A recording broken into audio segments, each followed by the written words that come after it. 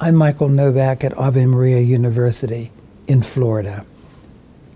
We have a choice about how we can help people to move out of poverty.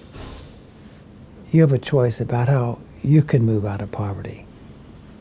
God made each of us to be a creator, a self-governor, a self-director, and we can do that.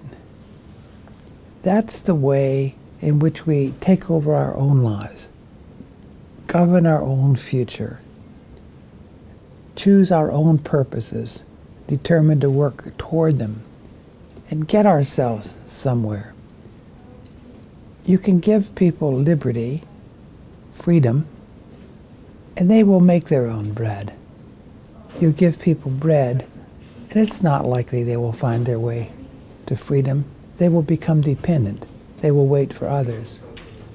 So the choice is clear.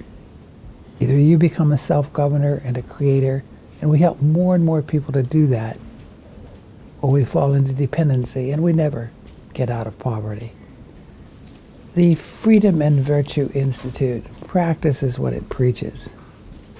It is a program run by self-reliance. We depend on those who offer a little bit each month. So we rely on ourselves for our support.